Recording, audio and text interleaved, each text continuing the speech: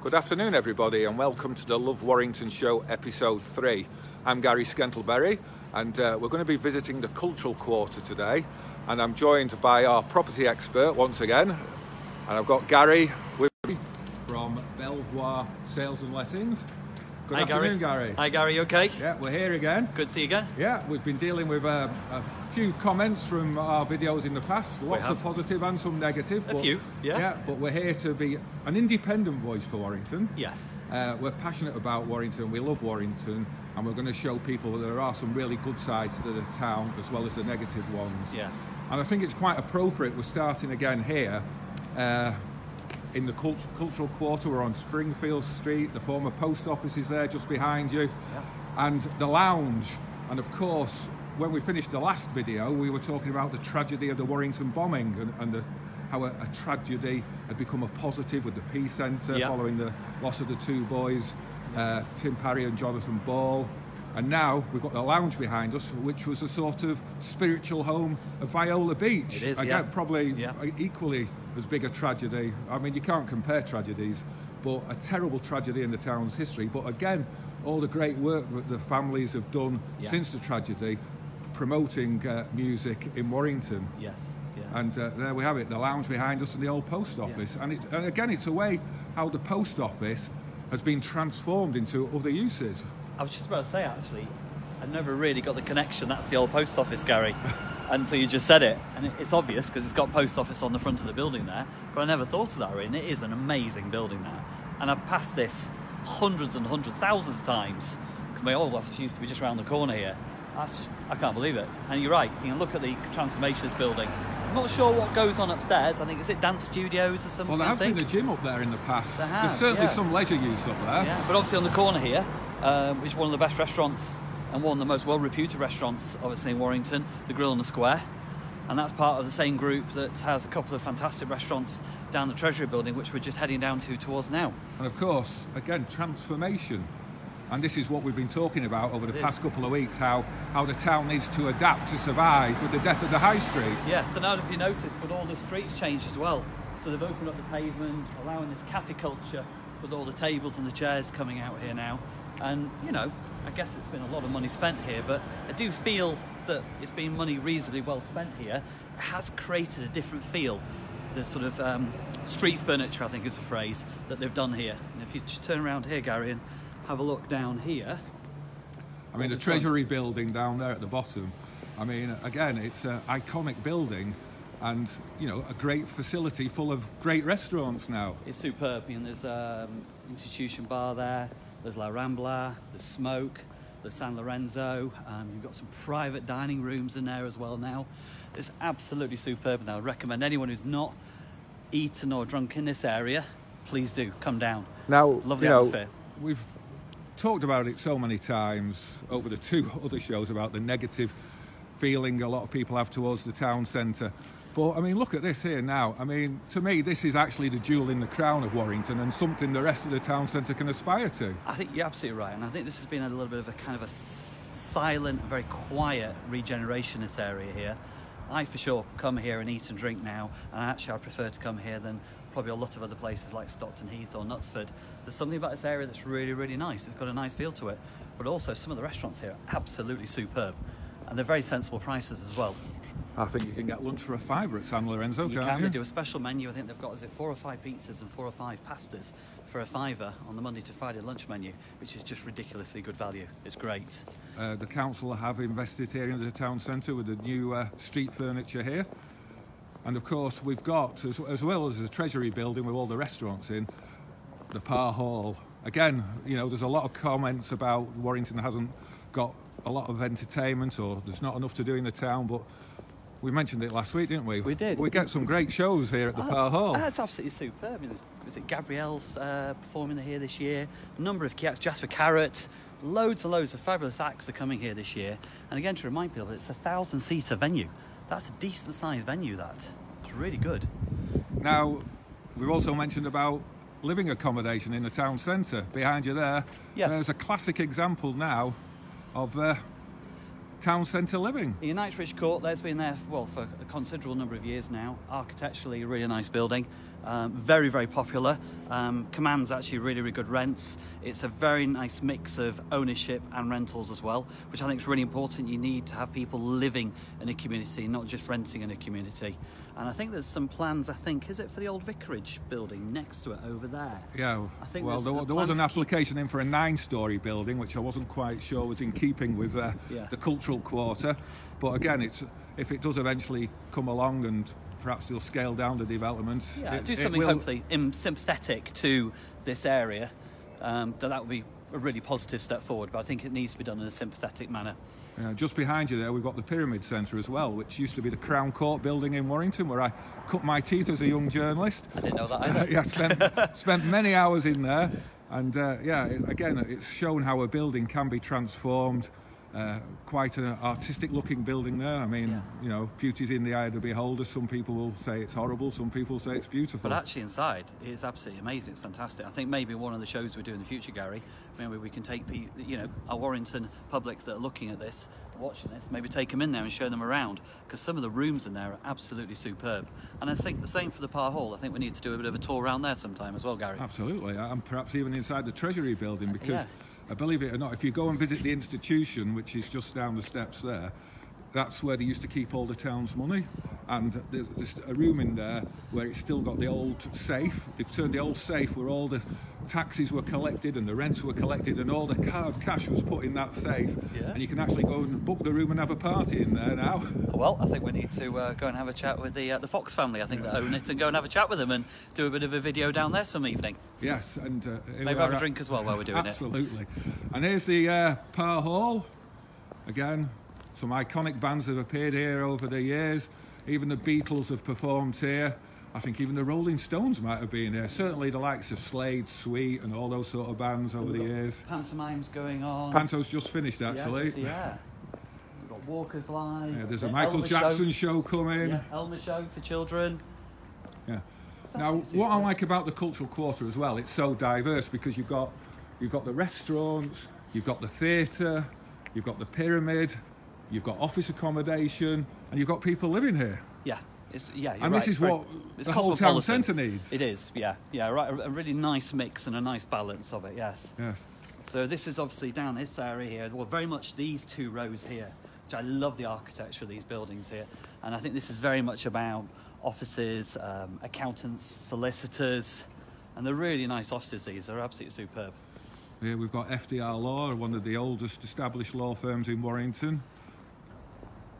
You've got Holbrook and Co up here, Steele's, Watson's over there. There's some great legal firms here. Yeah. This kind of really is the heart of the legal community of Warrington. I actually think this is the heart of Warrington. Yeah, and, I do as well, yes. You know, it's very close to the town hall. It's one of the most historic parts of the town. And we've got new businesses moving in here, and all being well, we're going to have a word with Andy Hibbert from iSupply. Going to see if he's here. He's here. Here he is. Good afternoon, gentlemen. Good afternoon, Andy. Nice to see you, Gary. Nice to see you, Gary. How are you? Nice to see you, Andy. We've just been talking about this, the Cultural Quarter, being the heartbeat of Warrington, the heart of Warrington. Yeah, very much so. You're a Warrington lad yourself. Warrington born and bred, so it's an absolute pleasure to be situated in this part of town. You know, I've worked in Warrington on and off all my life, so to now have my own business in what is, I class, the heart of Warrington in such lovely surroundings is absolutely fantastic. So we started this show because there were so many negative things being said about Warrington, particularly the town centre, but there's so much to be positive about. And if you're Warrington, the economy in Warrington's booming. You know, we've got, I think it's the best GVA outside of London. So, you know, the highest value for a good or a service or a product provided in an area. You know, so the economy itself is thriving. Unemployment is at a 40-year low. That's incredible. 40-year low. 40-year low. You know, the national average is, I think it's 4.2, 4.3%. Warrington's unemployment rate currently stands at 3.4. So, you know, almost a full percentage lower than the national average, which is phenomenal. Great. Home to over 8,000 businesses. You know, providing employment for over 120,000 people in the town. So, you know, the figures, you know, government stats show that we've got one of the best economies, not just in the north. You know, we're by far the best economy in the north, better than Liverpool, better than Manchester. You know, we are the powerhouse of the northern powerhouse, 100%. You know, we've got one of the best economies in the whole of Great Britain, and you know, the employment stats really back that up. If anything, we need more people in the town. Yes. I think you've told me before you struggle to actually fill positions. Yeah, 100%. I mean, if I'd have had an extra 500 Class 1 drivers, for example, pre-Christmas, I'd have had them all out to work. And I could probably have them all out to work now. You know, it's not just the driving sector, it's logistics as a whole, the commercial sector. You know, before Christmas we were turning work away because we just didn't have enough people. You know, there's the unemployment in the town is very, very, very low. So it's either people who physically can't work or just generally don't want to. You know, the town relies an awful lot on a transient workforce. You know, and as we see those numbers decrease, you know, there's over 100,000 less migrants working in the UK than there was this time last year. You know, we desperately need more people to come to this town so that we can get them out to work. So if people are looking for employment, Yeah.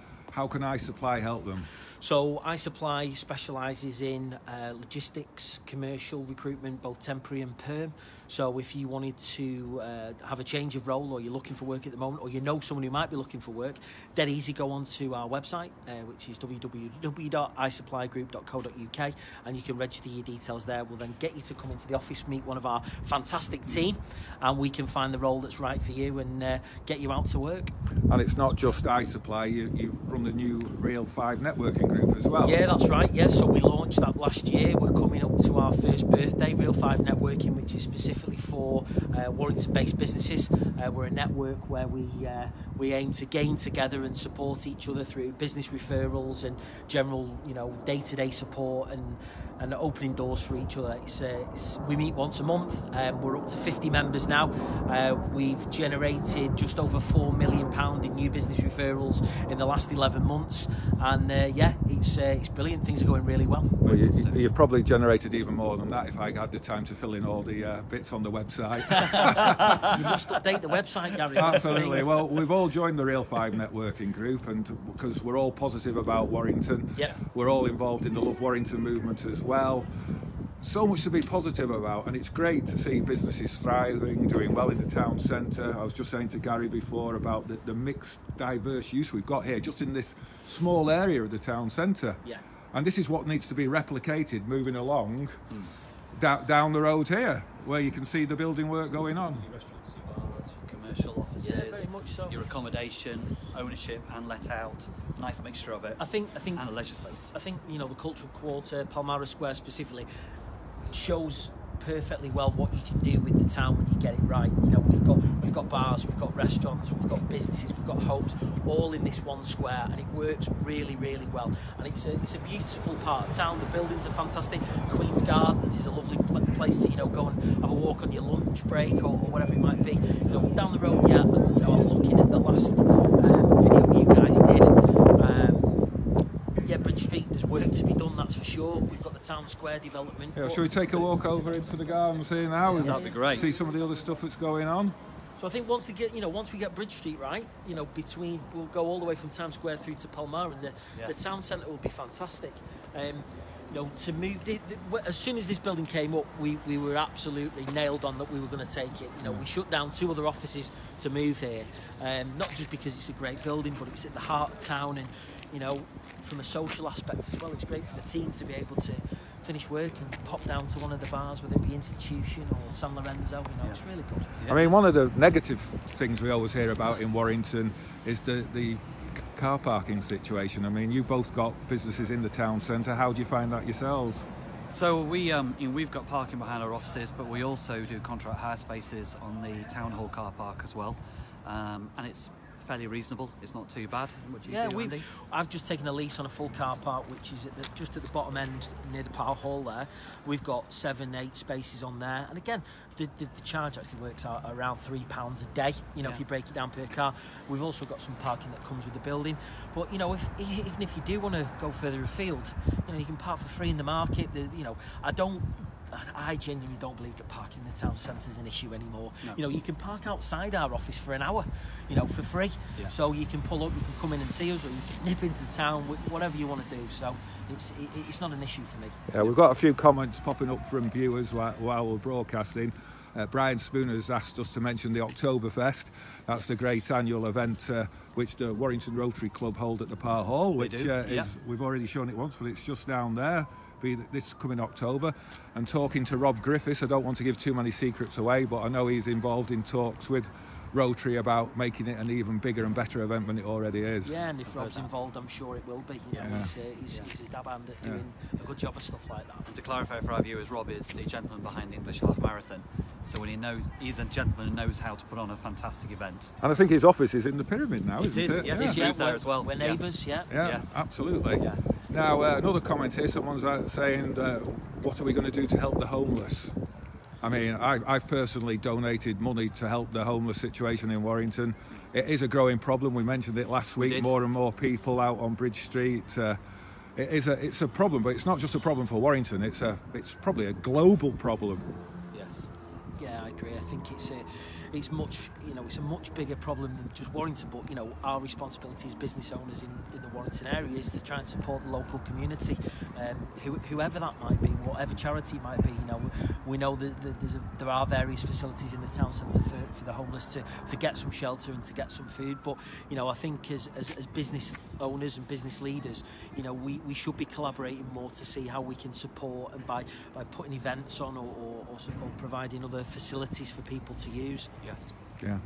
Now, the history of the town is here in Warrington. If we just carry on a bit, we'll finish off our broadcast where we're all involved with the Warrington Club, which is Warrington's oldest business networking organisation, dating back to the 1860s. And you know, the membership has been literally dying off. Yeah. But thanks to Rob Griffiths and a few other people, it has now been re-energised, and it is, as well as doing all the hard work, it's important to have a life away from work as well, isn't it? It is, yes. So, and this is for me Warrington's best kept secret. Well, yeah, it is, absolutely. You know, it's not a secret anymore. Well, it's not a secret anymore. No, it's not. But I think it was you and Rob actually first told me about it, and you know, strong-armed me into joining. But you know, what a place. You know, steeped in history. You know, you've got your name in the book with people like Joseph Crossfield and Laporte. Greenhalls, and God, the list goes on of people who were the original Warrington worthies. The pillars of our society. The pillars of our society, who put this place together in 1876, I believe. I thought it was 1867. 1867, maybe, you're right. But it's a building most people don't recognise. Yeah, they don't know. That's the quite interesting one thing about it. It's there, right on the corner there. It used to be Richard Shaw Opticians. We've got Gail from Blooming Art in there now, who's got a great community facility in there, doing a lot of art classes for people who've got health issues. And she's really putting her heart and soul into the organisation. And you know, when it was first formed, women weren't even allowed through the door, but now they're welcome with open arms, and it's open to the whole community, literally. You know, I know someone was telling me just before Christmas that the Volstead bar, which is obviously the building's been converted to Volstead, that used to be the old stables. That's right, the so coach the people house, used to come in there, the coach house used to, you know, put the horses in there and then go into the club.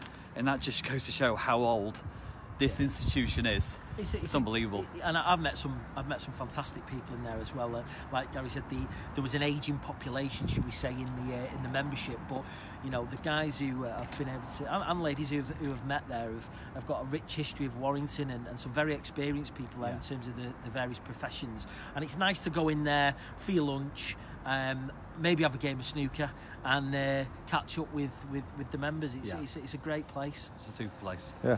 So, that's the end of our episode 3 of the Love Warrington show, Gary, and I think this absolutely, the Cultural Quarter does sum it up. We've said it before, it's the heart of Warrington, it's got the history of Warrington, it's got the business community of Warrington, it's got the nightlife of Warrington, the sort of nightlife that we want in the town, not the lower end of Bridge Street where we have all the troubles with the late night drinking and everything. And this facility, this part of town literally is now starting to attract people from all over Warrington and from further afield. It is, yes. I just want to say thank you, Andy, for coming and joining us today. You're welcome. I It's really been a pleasure. appreciate it. Thank you very much It's been indeed. a pleasure. Thanks for having me. Thank you, and we'll be back in the next week or so with another show on the Love Warrington show. Thank you, folks. Cheers.